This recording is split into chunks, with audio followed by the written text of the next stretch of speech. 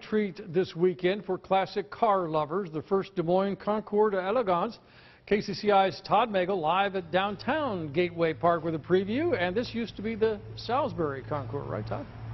That's right, Kevin. It's a new name, a new location, but this is where it'll happen. 138 of some of the very best classic, antique, collectible cars, exotic cars in the Midwest will be parked right here this Sunday. And here's a sneak peek of a couple of the cars that you'll be able to see. A museum quality 1929 Packard dual cowl Phaeton from Independence, Iowa, and also two Kissels, that's the brand name, from the Quam collection up in Ames. Now, they are temporarily parked at the American Dream Machine facility here downtown. Now, for the past 15 years, as you mentioned, the invitation-only event was held at the Salisbury House, and it raised money for the house's care and upkeep. Now, this year, the new Des Moines Concours d'Elegance will be raising money for the Children's Cancer Connection, and thanks to some major sponsorships, the concourse this year is completely free. There is no admission fee this year.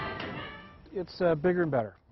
More cars, more stuff. We were able to put, again, new cars in this year that help support the event. That's one of the reasons that we could do this for free to the public. We used to charge $15 a head, and so that's gone. Now, just keep in mind, the new Des Moines Concours d'Elegance is right here at the Gateway Park. It runs from 10 to 4. I'm lucky enough to have my old Lincoln here in the show, so come on down, see the cool cars, say hi. It will be a great event, especially when you don't have to pay to see the cars this year. Well, Todd, besides that old Lincoln that you have there, any special makes featured this year? Lots of them. Rolls-Royce and Bentley have a huge showing this weekend. 50 years of Mustangs, 40 years of Chryslers and Mopar. So it'll really be something for everybody if you love old cars. Even if you don't, it's a great show. Todd, thank you very much.